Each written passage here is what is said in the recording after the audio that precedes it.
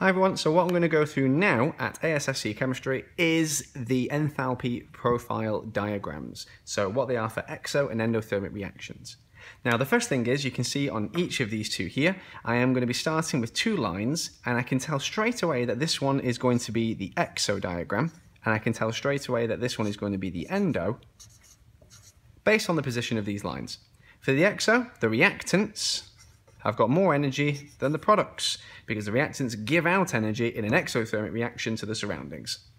Whereas here, the reactants have got less energy than the products because an endothermic reaction takes in energy to push up the energy of the total system.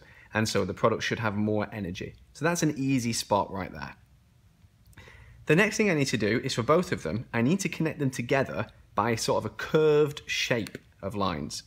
So this one, I'm going to go this way. It doesn't matter which way I go because you can never tell at the end anyway. And for this one, I'll go that way as well, since that diagram seems so successful. There we go. So it's the end of the two lines really, but don't worry too much about it. It's not the end of the world. Now, what do these two lines help us with? Well, what you can see here is some energy appears to be put in and then given straight back out again. So overall, the actual energy change of this top part here doesn't matter to the overall energy change of the reaction, because whatever is put in seems to be given back out again, and then down here we actually have a difference in energy between the reactants and the products.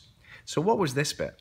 Well, we draw an upwards pointing arrow from an extension of this line to the very top of the curve that we've drawn, and we can label this as the activation energy. That's the minimum amount of energy required for a reaction to occur upon collision. Now, the difference between the reactants and the products line, if we just extend this line out, like so, you can just do it with a dotted line, just down, straight from this line then,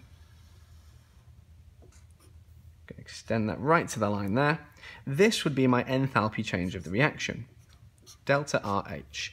Now this is exothermic, so this might be a negative number, so for example this actually might be minus 100, but don't label that as minus delta RH. Just a downwards pointing arrow will tell us that this is negative and that label will suffice. The activation energy, as you can see then, is an upwards pointing arrow because activation energies are always positive, whereas enthalpy changes can be positive or negative, activation energies are always positive because you've got to put in that extra energy. Now the endo shows some very similar features. For the endo one, we can see a common feature that we've just seen in the exo. For the exothermic, if you extend that line and then you connect the reactants line level to the top of the curve, then that gave you the activation energy. Now it looks much bigger, but that's effectively what we've got. This is our activation energy. I have to get over that bump in order to start the reaction. And so this would be labelled as the EA. Now the actual enthalpy change of the reaction would be another upwards arrow from the reactants to the products line, which is the same in both of them as well, and that would be the delta RH. It always looks like this one is a little bit wrong, but trust me, this is exactly how it's meant to be drawn. And notice, these are both two upwards pointing arrows because they're both endothermic numbers, whereas here we had an exothermic number, so this was a downwards pointing arrow. In the real exam, don't just write R and P, actually label on what those reactants and products are. Remember that the activation energy is always the reactants to the top of the curve in either diagram, and that the enthalpy change is always the difference between reactants and products, as you can see here, and the arrow tells you what sign that should have. An early prediction as well about the enthalpy diagrams can be made from the position of the two reactants and products levels to tell you whether energy is given out to the surroundings or taken in from the surroundings, respectively. Final thing I want to label on for you is what happens if we add a catalyst. Now, if you add a catalyst, you are lowering the activation energy, so you should find that the arrow size needs to be depleted. So for this one, we just simply change the top peak curve height like so. So that becomes ECAT. And for this one over here, we have to do a little bit more work, so we can carry on as normal up here, but then change it like that. And so the ECAT is still quite a big number, but it's still smaller than what it was. Endothermic reactions, as you can see, normally have higher activation energies than exothermic, but we kind of anticipate that. Think of the example of a thermal decomposition, for instance. Thermal decomposition requires a lot of energy, and it's an endothermic reaction, so it requires a lot of energy there to get going, quite a high temperature.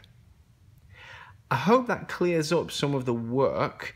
Exam questions tend to stick to one of these two, but they also tend to ask you about numbers.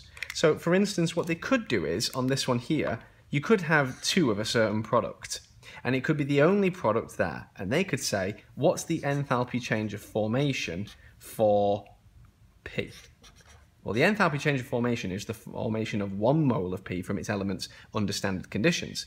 And so since 2 are made here, all you'd have to do is take the enthalpy change and divide it by 2 to find out what the enthalpy change from making 1 mole of P would be from this actual diagram. They occasionally do things like that.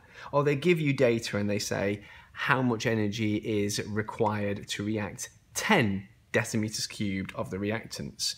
And you've got to figure out how many moles of the reactants that would be for and compare it to the number of moles you have here that have been formed or reacted using the diagram's enthalpy change. It's all about context for that, so it's hard to predict what they could do.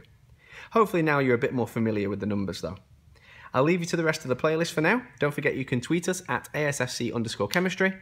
Leave a comment below if you want to ask more questions, and until then, happy revising.